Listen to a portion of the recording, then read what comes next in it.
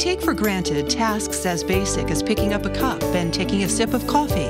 That is, until something stops us. Hand and elbow injuries, tonight on Call with the Prairie Doc.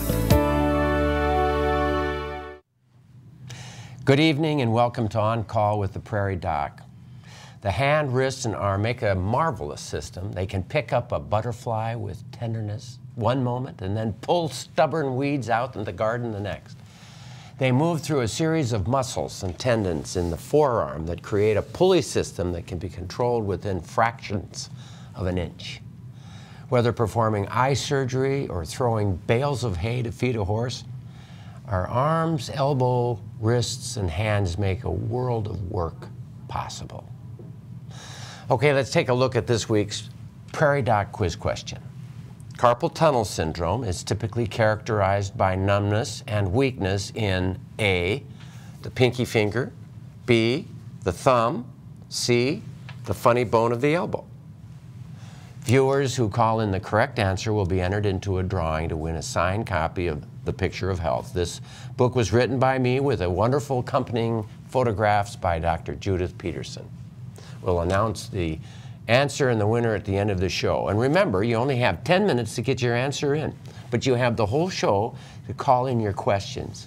We will answer your medical questions about hand, wrist, and elbow injuries or concerns as they are called in and sent to us via Facebook or email, or call in your questions to 1-888-376-6225, 1-888-376-6225, or send us an email. Joining us, and we need your questions, so please give us those calls. Joining us tonight are Scott McPherson of Core Orthopedics, Avera Medical Group, and Robert Van Demark of Sanford Orthopedics and Sports Medicine. Thank you, gentlemen, for joining us. Welcome. Thank you. So, Scott, tell us a little bit about you. You're from where originally? So I grew up 30 miles west of Minneapolis. If you go up to Highway 12 and take a right, go 200 miles, that was Maple Plain, Minnesota. Maple Plain. Yep. A big, huge city, or? I think when I grew up, the name of the town was on both sides of the sign. They're up to a mass of 1,500 now, I think so. No, it's like and DeSmet. and they got a stoplight. So they have one stoplight. I don't think we stoplight. have one in DeSmet yet. What'd your folks do? So my dad worked construction, gas pipeline foreman, and my mom was a bank teller, but after she had kids was a stay-at-home mom. Okay. And then you went to med school at Minnesota? University of Minnesota, and I had the Navy pay for it. And so after I finished that, I got accepted to orthopedic residency at the Navy Hospital in San Diego. Which seemed to be a smart move coming from South Dakota. Minnesota or South Dakota. Yeah.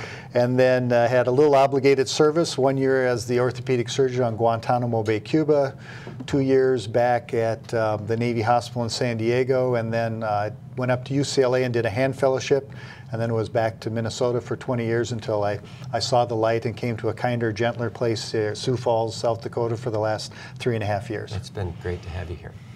And Bob, you're come from a long line of orthopedists. Tell us a little bit about that. I grew up in Sioux Falls. My father was an orthopedic surgeon, and his brother was also orthopedic surgeon. And their uncle Guy started practice in 1907 as an orthopedic surgeon. In South Dakota. In South Dakota. In Sioux Falls. Sioux Falls, yeah. So you have children that are. I have a daughter who's an anesthesiologist at Avera. Scott works with her every now and then. And my son's a fifth-year resident at the Mayo Clinic at Ortho. And he's going to come and join you? Eventually, we hope, yeah. He's not doing hand or anything? He's going to do a trauma fellowship in Charlotte, North Carolina next year. Oh, wow. Yeah. So you have another Van Demark orthopedist coming down the line. And my youngest is a dentist in Rochester, Minnesota. Wow, yeah. That's great. Well, hand orthopedics is a different breed of cat than all the rest of this orthopedic stuff, isn't it? We like to think so. How so? Well, it's a lot of general orthopedics is doing total hips and total knees, and this is a little bit more a finer, delicate work, I think. More a sit-down job too, but I think it's a lot more fun than doing general orthopedics myself. Well, I mean, you both told me that it's a kinder, gentler type of an orthopedist. It is. It's, you're at a table, the anatomy is, much finer, probably a little more delicate, soft tissue handling than maybe some of our, general orthopedic burly kind of guys. And so it's a fascinating anatomy, and it's fun every time you do something there. I've often been blown away by the fact that the strength of the hand is from the forearm muscles. And the forearm muscles control all of these. Each little part of our hand and our wrist and our fingers has a connection to the forearm. Right. And, but then the hand has its own muscles. What are those? They're the intrinsic muscles, most of them. And most of those are innervated by the ulnar nerve, the kind of the funny bone nerve. A few are the median nerve, but most are small intrinsic muscles, kind of the fine motor, kind of fine-tuning muscles of the hand.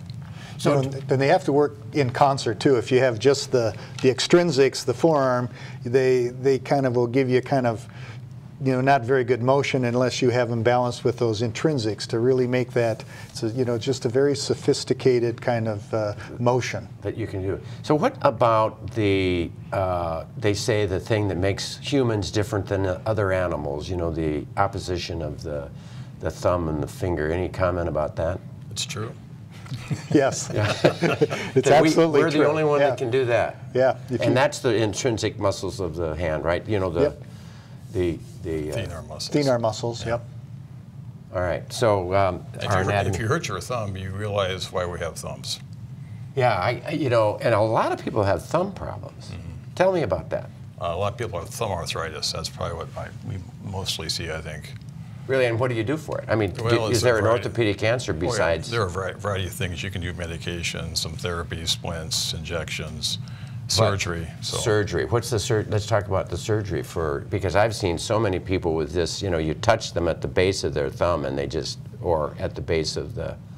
Yeah, you're absolutely. It's right there. You pretty much within 5 seconds. They have arthritis at the base of their thumb, and the pain is right there. And if you take it and you grind it, the surgery basically consists of taking the bone just below the metacarpal here. The base bone is about the size of a little dice cube called the trapezium. Almost every surgery involves just taking that out and then figuring out some way just to support the thumb so it doesn't, collapse. And there's really a variety of ways that people do it. And it's because they all tend to have a pretty favorable, thing in our profession. If there's a lot of ways to do something, it's because they all work well or none of them work well. This is one where they all tend to work pretty well. So that's one orthopedic hand surgery that people who are really suffering could really do something about. I mean, that's a take-home message worth remembering. It is, and a lot of people come in and go, I didn't know that you could do anything about it, and all of a sudden, well, here it is, and those are some of, I think, most gratifying patients because, all day they're using their thumb, it's aching, it's painful, and all of a sudden they tend to have a relatively pain-free thumb with good mobility and functional strength. They're happy people.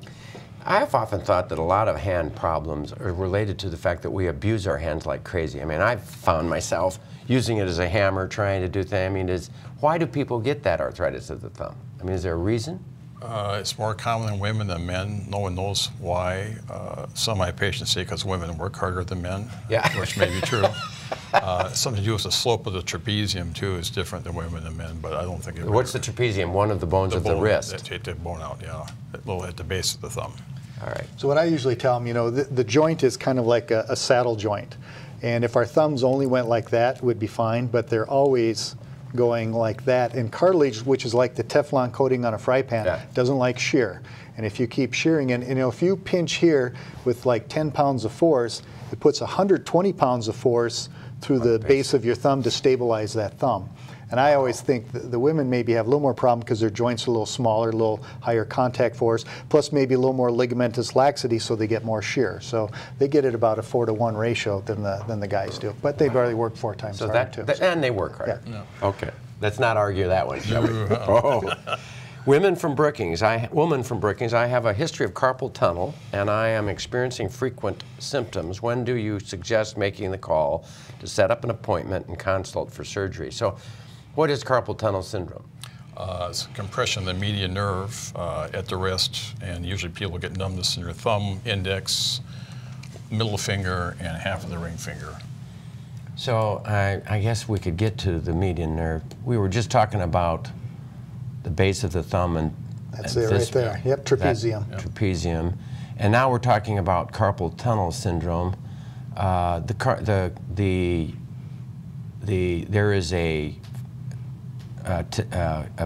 fascia that goes around here. Tell me. I think there might be a better picture. Okay, let's go to the next picture. Yeah, I won't tell you what to do, but. There we go. That's much better. Oh. I can run this, yeah. So this is the carpal ligament right here, and beneath that runs the median nerve, and you can see it. And oh no, those are tendons. Yeah, the flexor tendons are the white things beneath it. Yeah. The nerve would be pretty much right underneath there. All right, and so of course you can put them in a wrist splint so they don't overwork it, particularly at night, because sometimes they'll sleep like this, right? Correct. And the carpal tunnel will get better, or you can inject it with steroids. What else do you do? Or where is the surgery? What would you do with the surgery? The surgery is basically right over the carpal ligament, and there are a couple of different ways to do it, but the whole idea is just to release the carpal ligament to take the pressure off the nerve. And there are a variety of different ways to do it. You can do it endoscopically or do it open. All right, so I mean, I'm gonna erase this, and I'm gonna give you. So tell us again. Draw again. Yeah. So the incision kind of runs just about here. It's not quite that big, but you can do it endoscopically. Which means with a scope. With a scope, yeah. The results are the same if you do it open or endoscopic. It's a pretty predictable operation as far as pain relief. Now, some say you need to do these studies to prove that you have it, or do you? You just have this. You just have the history. That's enough. It's a little bit of a debate. So, you know, I spent, like I said, 1 year in Guantanamo Bay, Cuba. I think hard and long before I'd send somebody 2,000 miles for, you know, the electrical diagnostic testing. So the way my training was, we're all maybe a little experiences of our training. If somebody has a classic history and they have classic findings, why order an expensive test that I don't think is going to change the management or help me with it? Now, if it's somebody that I'm not sure, maybe is it a carpal tunnel or is it a neck problem, or do they have like a diabetic neuropathy on top of this and I need more information, then I might use it. Or if it's workers' compensation, the statutes almost always require you to get a positive electrical diagnostic testing, or confirm. If that's negative, you can confirm it with a positive result with a corticosteroid injection in the carpal tunnel. Yeah, so there it's kind of dictated to you. Yeah, the British don't do. The what? The British. The British don't even do it. No, they do the surgery. Now the question I would have, so they don't do the testing, they just do the surgery. Just like Scott was saying, yeah. That's. Yeah. Well, and before we go on, if you don't fix it early enough, people lose their muscles permanently, right? So you don't want to live with this, right? I mean, when is the time that people should come to you and have this surgery? So like, I mean, going to this lady's question here. So if you're starting to have like night waking symptoms, the first thing usually people do is they'll try the night splints so they don't sleep with their wrists flexed, which puts about 4 times the pressure on the nerve, and oftentimes that makes the symptoms go away. But I tell people when it's interfering with your activities of daily living or your night sleep pattern, then it's, I think, a good time to come and see somebody, confirm the diagnosis, and then treatment options. And the natural history for carpal tunnel tends to be progressive. It's caused by the fact that those 9 tendons, as we age, tend to thicken up, take up more space. Like just putting too many things in your closet at home, it keeps getting fuller, and that pushes that nerve up against the ligament. And so it may wax and wane, but it continues to get worse. So when it gets enough where it's bothering you, I usually suggest do the carpal tunnel, be done with it, and you know you should. And the success rate, like Bob says, it's highly successful, 95 to 97% if they meet good surgical criteria. Yeah, I think the night pain is what drives them crazy. Yeah, they can't sleep at night. Yeah, yeah. That's what brings most people in, I think. Yeah, and it's a permanent solution. Usually. Typically, and it's preventive of a permanent loss. I usually tell people about 2% recurrence rate. Yeah, is about in the literature. Okay. It isn't uncommon for a football player to break a bone during a game with the hits and tackles they go through. But for most of us, a broken bone arrives when we least expect it and from the most mundane of circumstances. I was riding my bike back from the post office. I went to go get the mail for work. I was on the sidewalk and I turned on the sidewalk, and when I turned I went onto the grass a little bit, and as I was trying to come back onto the sidewalk, it was a spot where the dirt had settled, so my bike tipped over. And when it tipped over, you know, instinctually I wanted to stick out a straight arm, and the straight arm impacted and the force went up the ulna and it shattered the distal humerus. And immediately I could not move it very well, so I called my brothers and had them come grab me, and I went to the clinic, and at that point all they did was splint me up and took x-rays, and I was referred to an orthopedic surgeon. But I was amazingly calm.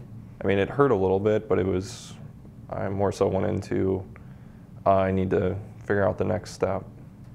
I didn't want to move it on my own. I wanted to have someone examine it before I tried forcibly moving it back and forth, or, you know, I thought about, like, should I try to straighten it, but I decided just to support the weight best I could until an x-ray could be taken and they could tell me whether or not it was damaged and if it was safe or not to move. I ultimately went to go see a general orthopedic surgeon. They were the ones that said, this is quite serious and you'll need to see a hand surgeon to have it done. I was on Percocet afterwards, which helped manage the pain because they really wanted me to move it right away and keep the range of motion up. And that was the most painful part, just trying to get it to move. At home, it wasn't too bad. I mean, you had to adjust to moving things one-handed. And it was a lot, for me personally, it was a lot easier to have my little brother and my mom around. Otherwise, I live in an apartment by myself. I'm sure I could have managed, but given I can work remotely for the most part, it was helpful having someone to move stuff around the house and to help me out with tasks that would otherwise be very difficult with one arm.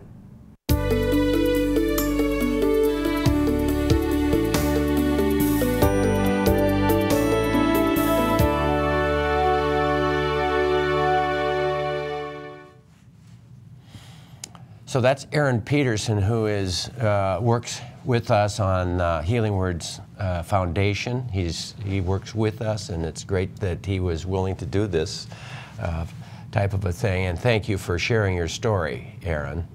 So let's talk about this fracture. This is the picture we have of his clinic picture of the fracture. Show us where the fracture is, Scott.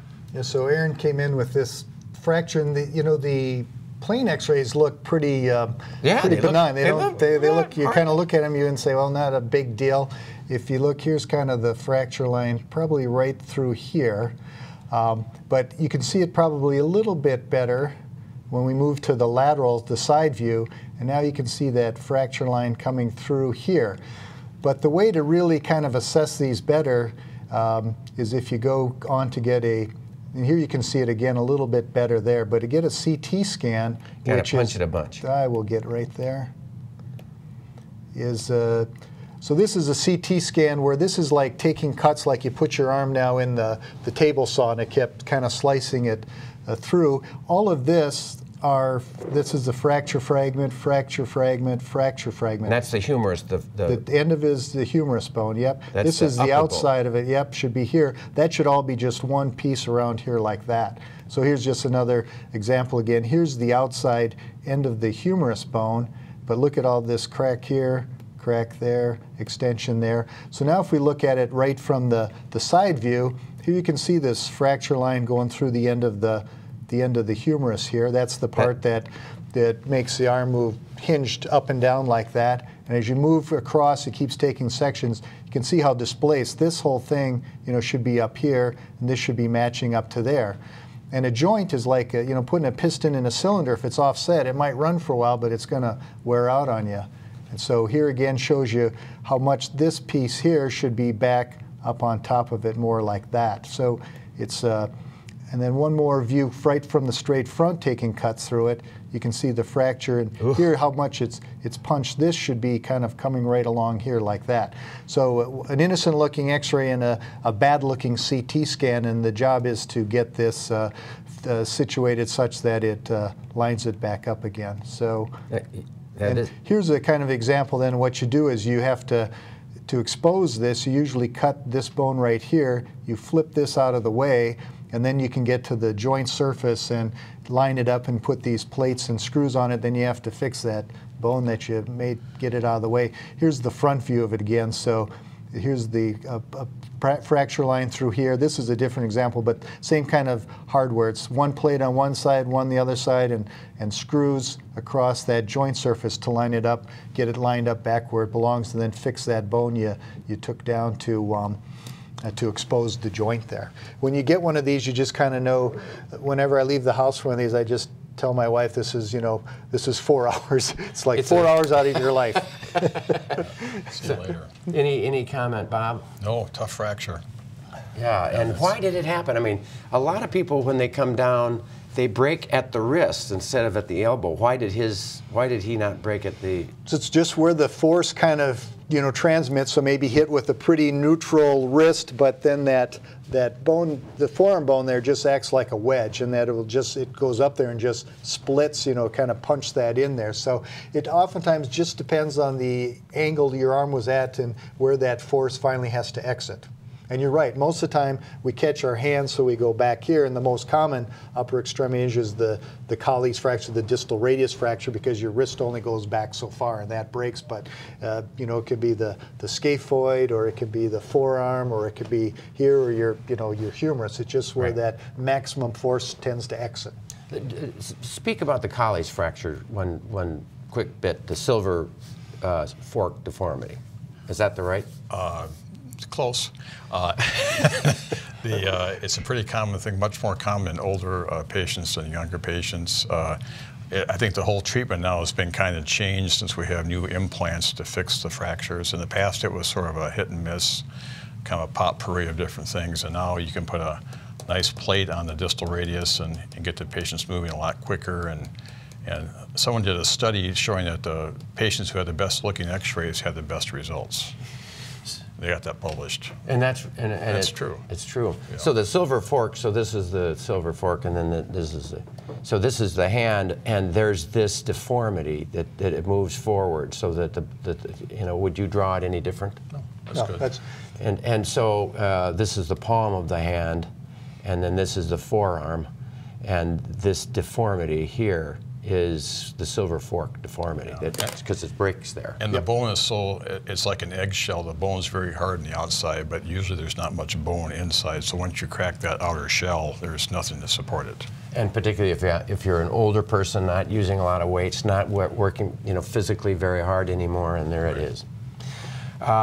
Okay, so let's take some questions. 2-year-old woman. Let's start here. Suffering a fracture is painful and interferes with normal daily life, but sometimes the therapy that follows, that is designed to ensure the best restorative outcome, can be an additional challenge. So I have full rotation in the wrist, so the therapy was focused exclusively on flexion and extension of the elbow. Age is always a factor. Generally, the younger you are, the better off you are in terms of your recovery. And then just the nature of the injury. You know, in this case, an elbow injury, there's a million different ways you can injure your elbow. Did it require surgery? Did it not require surgery? Is there a fracture involved, a dislocation, a fracture and a dislocation? Is there hardware involved with the surgery? So it's really hard to say. Those are the kinds of variables that can affect the outcome. But the outcomes can and do vary, and the expectations can and do vary, depending on all those things, like I say, age and the complexity of the injury. So he'd have me put the arm on the table, and the point is just to re-engage the muscle. After the surgery, you lose muscle memory. So everything from him pulling on the towel and forcing me to work, pushing against him or pulling against him. Well, and the treatment is a progression. You know, right now, the primary goals are movement. We're trying to increase the range of motion at the elbow. As time goes by, as that motion gets better, as the healing progresses, then strength is going to become more of an issue in the treatment as well, and we'll have to work on restoring strength to the muscles that power that joint. Part of the regimen initially was using a CPM machine, continuous passive motion. As you could guess, there's passive motion and active motion. This is good up to a certain The point. passive motion is you would just sit there and it would passively move it. That's just to keep the soft tissue loose. Now I do active exercises. As you do it, as you're not engaging the muscles itself. I would typically do 4 sessions for an hour each. I did that for, I believe, the first 2 months. And after that, I moved to strictly active motion. The active motion is where I am engaging the muscles to try to improve the extension and flexion. At any age, you don't want to lose range of motion, but particularly at the age of 25, I would prefer not to lose an extensive amount of range of motion. I look at, even though the last 4 months and probably an additional 6 months to a year of therapy and working on it my own is going to be rather difficult. I would prefer to put in the time now and have as close to full range of motion back as possible for the rest of my life.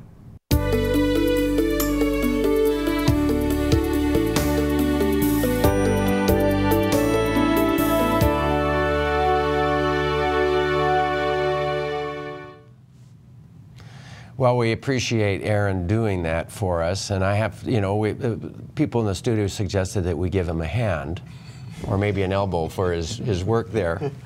Thank you. So, how important is physical therapy and occupational therapy in rehabbing a person, Bob? It's probably more important than the surgery sometimes, I think. They really make us look good. Do they? Yeah, it's just, it's amazing. I know that there are people who have knee surgery, and if you don't get them moving, they will have chronic pain. It's the movement that hurts initially that breaks them from the pain cycle. So when I used to teach residents, I tell them a perfect surgery and outcome is 100 points. You get 4 points for patient selection, 5 points for your surgery, and 5 points for your rehab, and you multiply them together. So, like if your rehab's a 0, you're like 0, especially things like flexor tendon repairs. So therapy dependent elbow injuries where the elbow doesn't take a joke, it stiffens up, it's tight, and you need that trained person to really work with them on a fairly regular basis to get that optimal outcome. Interesting, you 4 points for the perfect patient. Yeah, well, it's just so it comes out to 100, but I only gave them 4. So. But if you look at what he's done, I mean, he came to work after he went to the clinic and had the X-ray, put in a splint, came to work. I mean, it was a night where we were having a television show. I can't remember which, and he was there the whole night, and then it hurt. It hurt him, and I know that this whole thing has hurt him a lot. Yep. But I don't hear a lot of complaints, so that's kind of a 4 point for that guy. That's right. Let's go to the story. 62-year-old woman from Eureka with surgery for carpal tunnel. How long are people unable to use their wrist, and will they have the ability to use their wrist in the same way before the surgery? Well, my post-op regimen, it's about a 10-minute operation. I do mine open, and then afterwards soft dressing. I tell them they're going to move their thumb fingers immediately. They can use it for normal routine use right away, eating, writing, driving, texting, keyboarding, and just kind of increase it as it feels comfortable. I usually tell them if they're kind of heavy, intense work, about 6 weeks before you're ready to put a roof on your garage or something like that. Yeah. But they should get back full wrist mobility by about 3 months. They should max back out on their grip strength. If they haven't had some significant loss. Yeah. It's amazing how it's all changed, because when I started practice down here in Wisconsin, we put people in casts for 2 weeks. Yeah. Really? Yeah, and so of course now you have this illness because you've had surgeries, so now it's like a big deal, as opposed to now, Band-Aids next couple of days, do what you want to. If it hurts, don't do it. Right. Yeah. I heard this is kind of like radial head fractures. The radius is the big bone at the wrist, and it's small at the elbow. The ulna is big at the elbow and small at the wrist. So the radial head, they break at the radius, so it's hard to do the rotation thing. And there's no surgery to do. Now correct me if I'm wrong, you just got to get them moving or they'll lose motion. It depends. I mean, if it's a non-displaced or minimally displaced, early motion, you hold them maybe 3, 4, 5 days until them start moving it. If it's displaced, then you may go in and fix it to make that joint surface congruent. Or if it's just shattered, you can take it out, and if the elbow stable, put in nothing, or nowadays most people put in a radial head replacement kind of implant. So it just depends on how bad the fracture and if there's other associated injuries with it. That's advancement since I was done with my Yep. newer stuff. Yep. Back when I started, it was you just took it out, and that was it. You were done. There we go.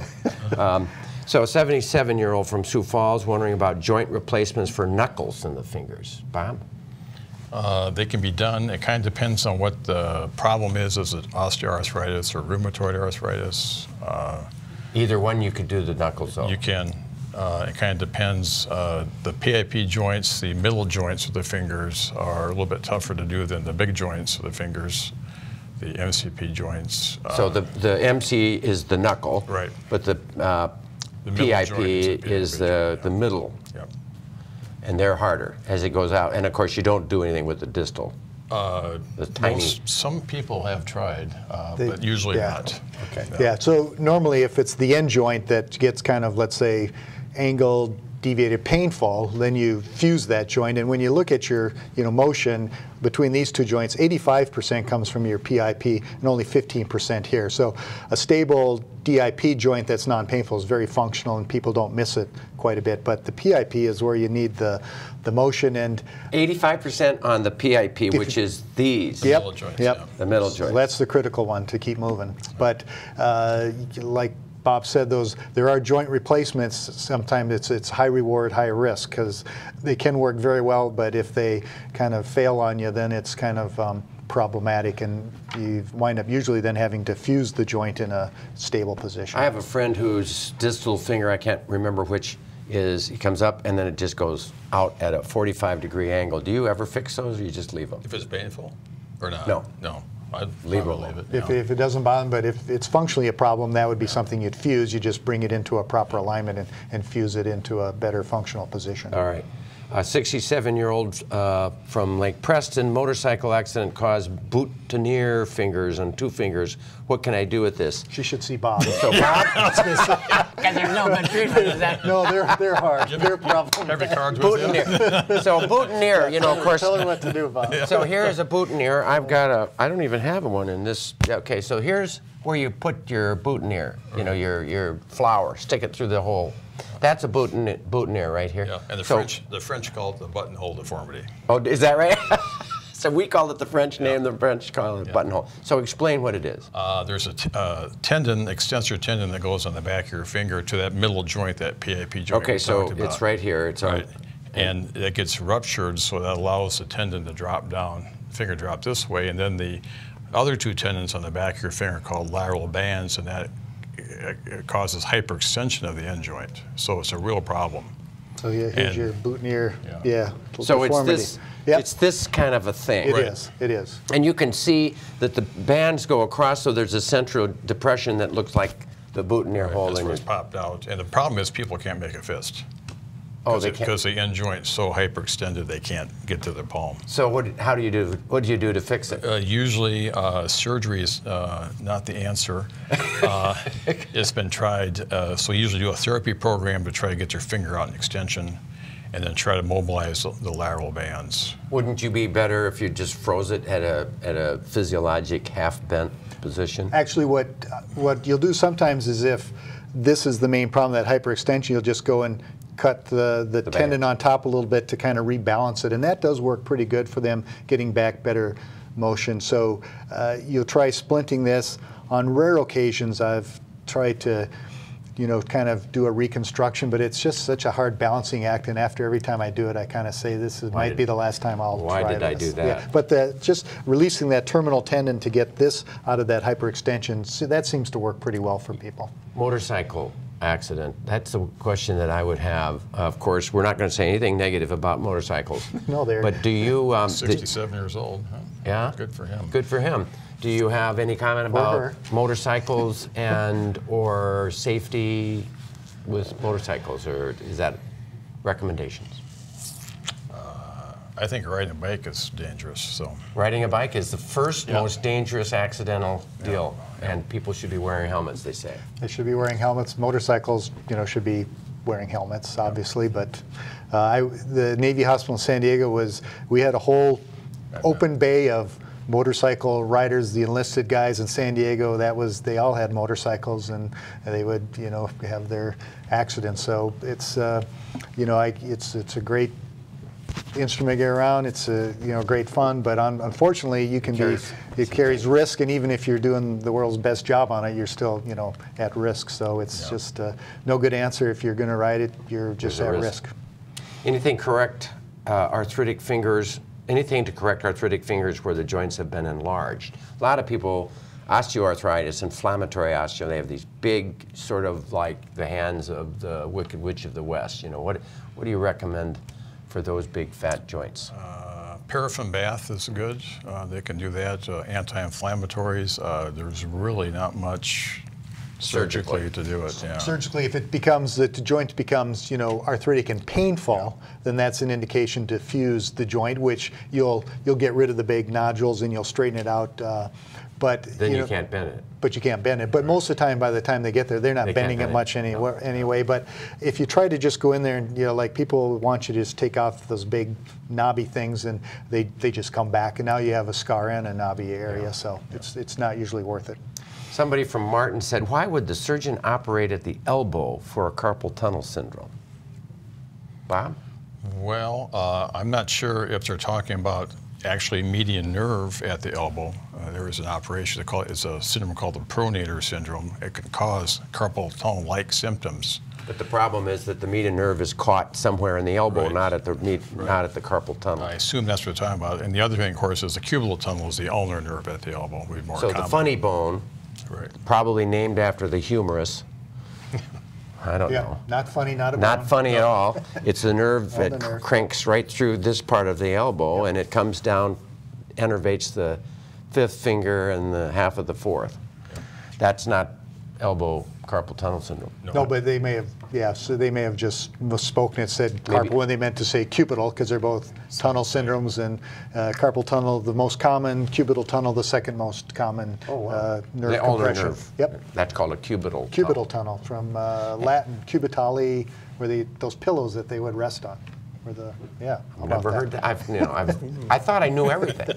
So, what do you release the nerve and just take it out and just put it outside in the? There's a pendulum on that of just freeing it up versus moving it to the front versus actually taking off that knuckle of bone. But I think most people, on what I do is I just free it. I just release the tight bands like doing a carpal tunnel, and that seems to work well. Sometimes, though, because of the environment or previous trauma, you might be better off moving it to the front of the elbow to get rid of it. Okay.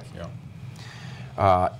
Vermilion, carpal tunnel syndrome, but the thumb still hurts.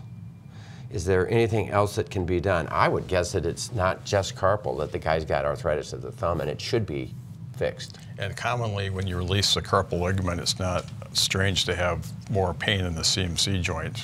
In the which joint? The carpal metacarpal joint, the trapezium, because the carpal ligament has been released. Now the bones kind of rotate a bit, so there's more stress at the base of the thumb. Oh, so that's not uncommon. No. But what do you do for it? Treat it for the CMC joint arthritis. Right. Yep. And take the surgery as we talked earlier. If needed. Maybe a splint, steroid injection. The other thing people can have that causes the thumb that goes along with carpal tunnel is like a trigger thumb, where the tendon, is thickened and it doesn't glide through the pulley very well there. So that's kind of the same pathology that causes carpal tunnel is the same thing for people to get those trigger fingers where they kind of lock down, or sometimes it doesn't lock completely, but every time the tendon's gliding through there, it's kind of rubbing against that pulley it goes through, and that can give and you'll see that occasion too, where people have their carpal tunnel release, and all of a sudden a few weeks later they start getting their thumb trigger symptoms. So so they need a diagnosis is what they need, and then decide how to treat it. Let's talk about trigger fingers, because a lot of people do have them. I sent one to a hand surgeon just the other day. She has and it looks like it might be fixed. I don't know if she can ever straighten it. She thinks that she can, and then she showed me how she used it, holding a glass with it fixed, stuck in this position. Do you repair all of them? I was in a meeting last week and talking to a surgeon from Canada, and they have a 7-month wait to get your trigger fingers done. And half the patients got better without surgery. Oh, is that? Yeah, But I think the people who need something done are ones who can't get full extension because they develop a flexion contracture, especially if they have it for a long period of time. I mean, you can try a cortisone shot, but I think it's time to probably do some surgery for it. And if they get a flexion contracture, you can release that too, right? Usually the PIP joint will still be stuck in flexion. But with some therapy or work on it, they usually can get it stretched out, or you could go, usually it's not enough to warrant like a surgical procedure, but somebody locked down like that, if you go in and release that pulley where it's stuck, they'll get their motion back and they'll have a good result. If you get it soon enough. Even if they stay down for a while, you'll probably still improve, but you're right, you may wind up with a bit of a PIP contracture there. 82-year-old man from Rapid City is a type 2 diabetic and a wood carver. In the evenings, his hands will fall asleep off and on. What could be the cause of this? So probably carpal tunnel, and he may also have a diabetic neuropathy, but those two can superimpose upon each other. But it's still worthwhile if it is the carpal tunnel and it's causing night symptoms, night waking, numbness, tingling. Typically getting the pressure off the nerve will take care of that component and they'll feel better. Yeah, the old teaching has been that if you have a diabetic neuropathy, you should not do carpal tunnel. And one of the guys in Rochester, when I was there, looked up a series of 1 year of carpal tunnel patients in diabetics, and 85% said they'd do it again. They'd have the surgery. Yeah. Last week I had a neurologist on and we asked that question about neuropathy, and I said hand numbness, it could be diabetic neuropathy, and he said it's almost always in the feet and last in the hands, and so you have to realize the neuropathies have got to be significant in the feet before they'll get to the hand. Via email, 72-year-old from Huron, I crochet quite a bit and have my entire life. My left wrist is starting to get twinges just below the palm on the left wrist, sort of to the outside. That area seems to be thicker than the right side. Will a brace help? I don't really want to quit crocheting. That's interesting. And do you have any clues? The left wrist thicker on the right side. Did you get that? I don't quite understand what it means. So I'm just wondering if maybe she's getting a little, like palmar fibromatosis, like Dupuytren's. The twinges certainly could be, maybe early, carpal tunnel or something like that. But if you see thickness on the palm of the hand, Dupuytren's contracture is a real deal. Yeah. Tell me about that, Scott. So Dupuytren's contracture on the, our palm side of our hand, it's nice and tough because right underneath the skin we have that kind of that canvasy layer known as the palmar fascia, and that's why we can hands stand up and do things and can hit and they don't glide much. If here, your skin goes all over the place, here it's pretty fixed. But for whatever reason, that fascia will start to get a signal where it starts to replicate itself, beef itself up, forms these cordials, and then sometimes even or nodules, and then they form these cords out onto the fingers that can start to draw the. It's generally the fifth down, and then it's the fourth. Yep, those are the most common. And it's there's nothing you can do about it until if it gets, I call it the tabletop test. If it gets bad enough, we used to operate on them and try to take it all out. We found that didn't work. They'd still come back. So then we just try to do limited surgery. Now in our armamentarium is the Xiaflex, an enzyme that's pretty specific for that tissue. So you can inject it and kind of dissolve that cord and then break it apart so you can get the finger straight. Still doesn't make all the stuff go away, but if people's fingers are straight, they should be happy with it. Yeah. I learned that from Van Demark last time he was here that it has nothing to do with the cords that come from the forearm. It has all to do with that fascia. Yep. Palm. And that now you're doing more of the enzyme? Yeah, the enzyme's amazing. Yeah. Yeah, it's really cool.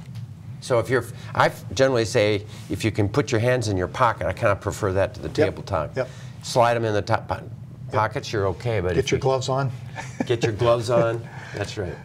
But in this case, don't stop crocheting because that's probably not causing any of the problems. It's just maybe manifesting your symptoms, but the crocheting isn't harming anything. It's the most important thing that you can do is to keep using those joints. Keep using the hands. How effective is gabapentin in treating the initial stages of carpal tunnel, and what are the best hand-arm exercises if you're on the computer all day? So in my experience, gabapentin is not helpful for carpal tunnel because it's a compressive neuropathy, pressure on the nerve, and I haven't found that that's been overly effective. It's more when it's kind of that smaller nerve, kind of like a diabetic neuropathy or a reflex sympathetic dystrophy pain syndrome type thing. So for carpal tunnel, I haven't found that to be useful. If you're on the computer all the day, and that's a bit of a misnomer. People think computer keyboard work causes carpal tunnel. No studies, in fact, all studies indicate that keyboard users in the general population are exact same as the non-keyboard users. Yeah, non-keyboarders. So there's no real relationship. It may make you manifest your symptoms, but like people get carpal tunnel at night, and I don't think sleeping causes carpal tunnel. So, but it's stretches, take breaks, make sure you're not pounding too hard, have good arm position. Just try to be kind of smart about it. Sometimes you can see a therapist, they can give you some kind of ergonomic advice on how to set up your station, how to, kind of posture yourself well to kind of avoid those things. But some of it be too, you're going to have carpal tunnel, and you're going to have it if you keyboard or you don't keyboard. So. You use gabapentin much?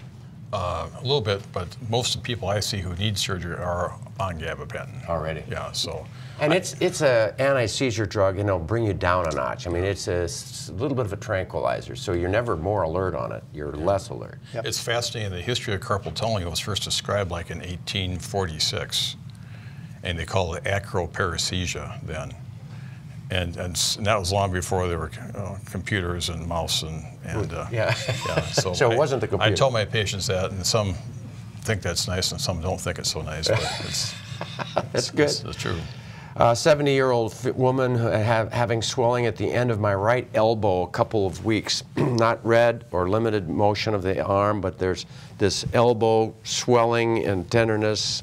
Not that tender, but what about the treatment at the end of the elbow? There's a lot of causes, of course.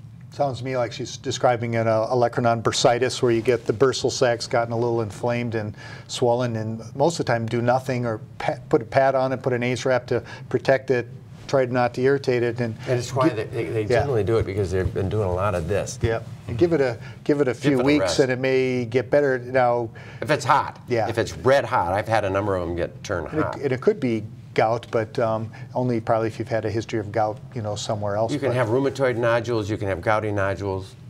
Any other comment? And if you can have an infected bursitis, but those they ramp up quick, and you're going to know it. Do either of you put needles, inject those? You generally leave them alone.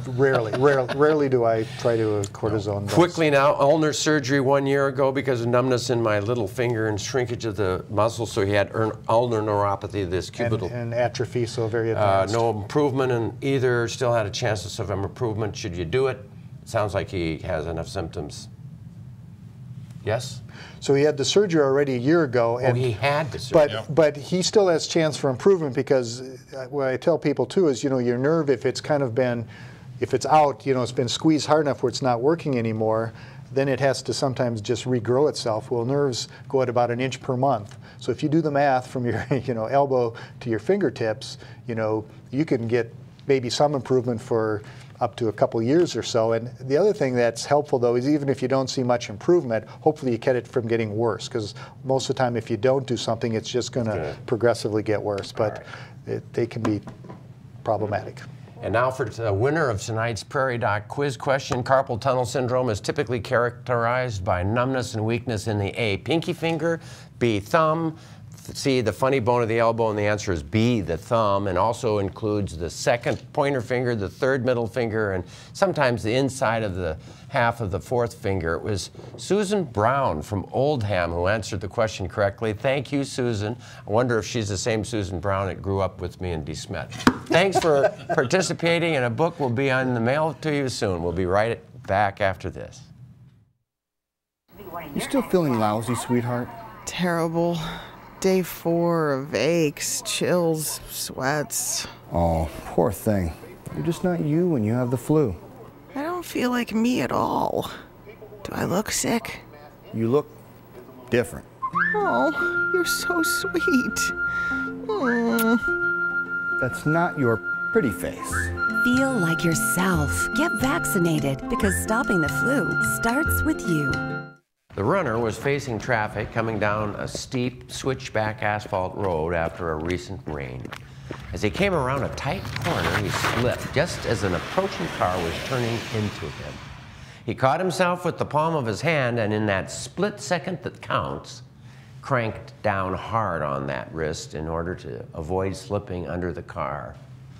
After the car passed, happy to be alive, the runner went on while the wrist slowly began to declare its irritation for being treated with such disrespect.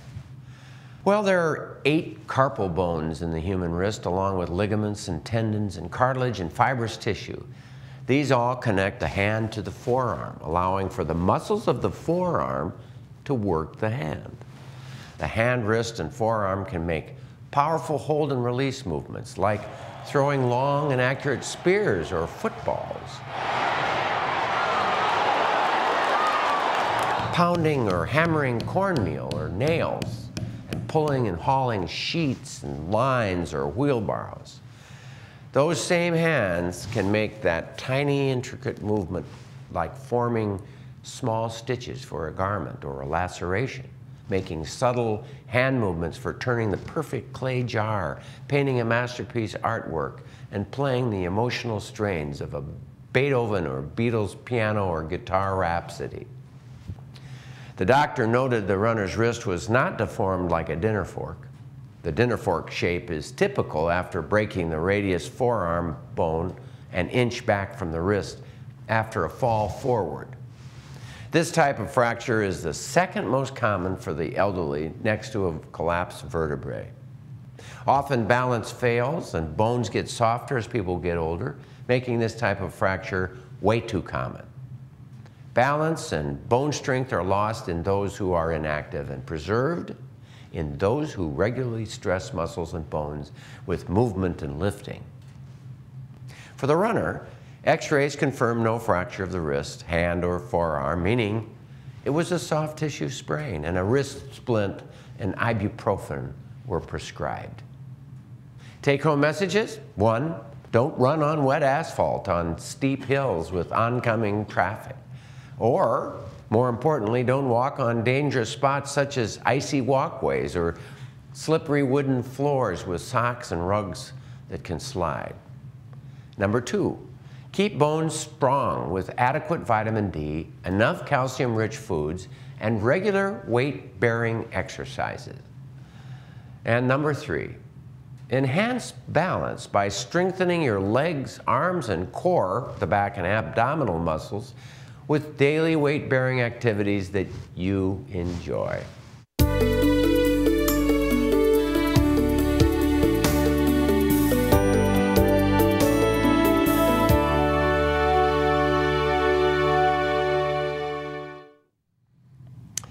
Well, I sincerely want to thank our guests tonight, Dr. Scott McPherson and Dr. Robert Van Demark. They brought great insight to our questions, your questions, and thank you so much. Thank you. Now on to our flu season update. So far this flu season, we're doing great. There's been 21 cases is all confirmed on by the 3rd week of January. It may be that this year's flu vaccine is proving to be spot on with the strains it covers. In previous years, when we started out with few cases, the peaks still went very high, though they were delayed to March or even April. You shouldn't delay, though. If you have not already done so, get your flu vaccine now to reduce your chances of catching the flu bug. Well, that does it for tonight. From all of us here on call, the Prairie Doc, until next time, stay healthy out there, people. Multiple sclerosis is an unpredictable, often disabling disease of the central nervous system that disrupts the flow of information between the brain and the body. Exploring MS, next time on Call with the Prairie Doc.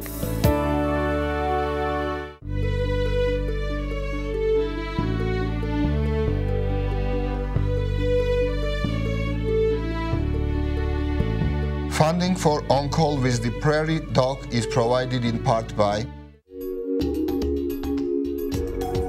Avera is a proud sponsor of On Call on South Dakota Public Broadcasting. Larson Manufacturing is proud to support On Call Television as it continues to open doors for important medical information. And by the South Dakota Foundation for Medical Care, the Medicare Quality Improvement Organization for South Dakota. Additional funding is provided by Aberdeen Asthma and Allergy, Avera Heart Hospital, Brookings Health System, Dakota Allergy and Asthma, Dakota Care, Orthopedic Institute, Physicians Care Sanford Clinic Community Service Committee, South Dakota State Medical Association, Swiftel Communications, Vance Thompson Vision. Closed captioning for On Call with the Prairie Doc is provided by Avera, Brookings Health System, and Fishback Financial Corporation.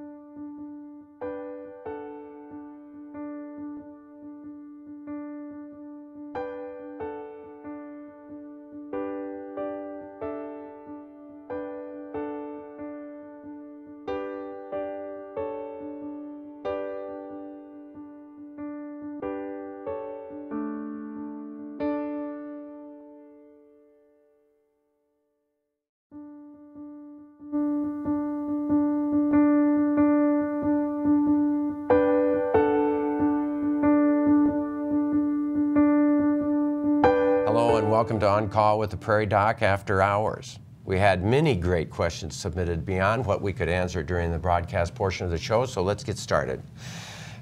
Patient sent an email, had ulnar surgery 1 year ago. Ulna being the big elbow down to a small part on the wrist. Because of numbness in my little finger and shrinkage of the muscle between the thumb and the pointer finger, there's been no improvement either. Is there still a chance of some improvement? Is there anything that can be done at this point?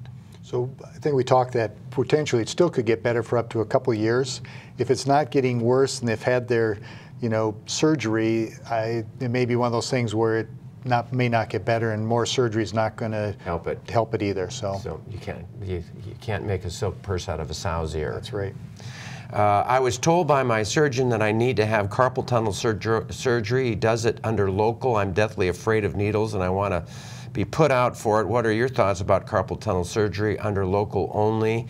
And is the area draped so the patient can't see the procedure, Bob? Yes, you can do with IV sedation, and they can cover the patient up like a little tent so they won't know what happened.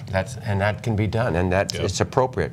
Yep. Via email, love the show. I'm 69 and have extreme pain in my thumb, arthritis complicated by bone spurs in the joint. I have arthritis in most of my joints. I'm afraid to have surgery, worried that I won't have fine muscle motion, won't be able to feel with it anymore, so I put up with the pain. Any suggestions?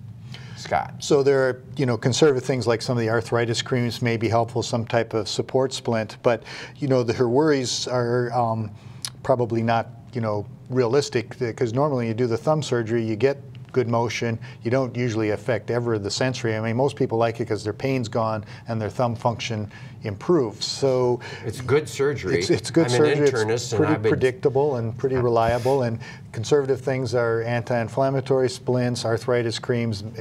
Probably injections probably not going to help much in the long term. Get the surgery.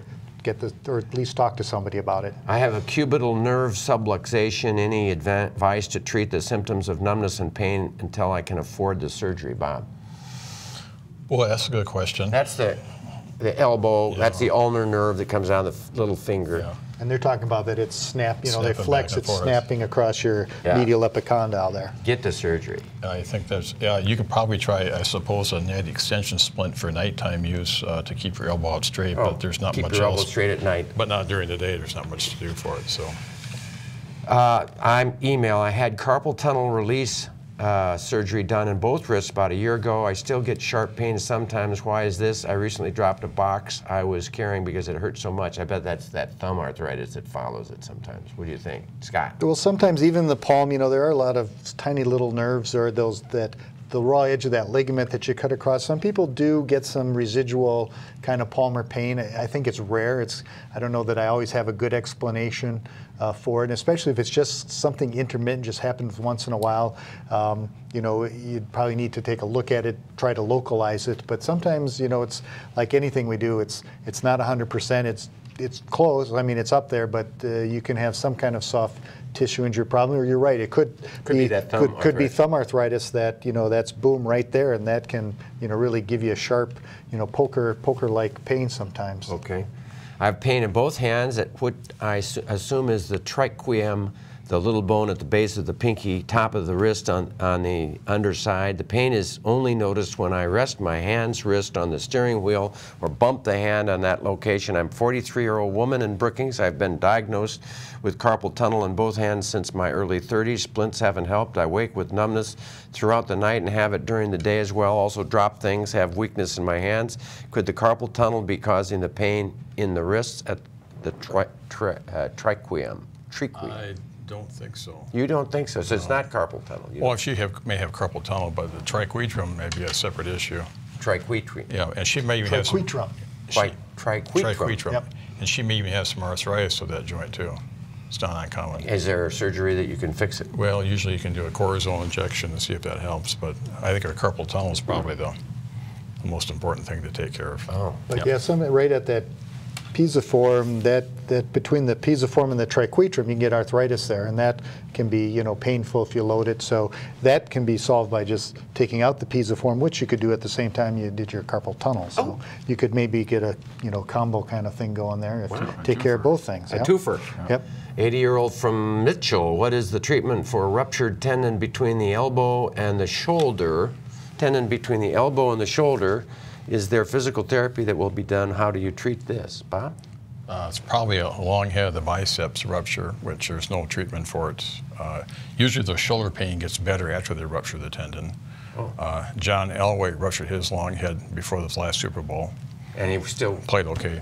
Brett Favre's was hurting. They went and released his arthroscopically before he came to play to the Vikings. So, good. Yep. Woman from Brandon, I have arthritis. I have arthritis on my hands, but I also have nodules on tendons, which make them very stiff.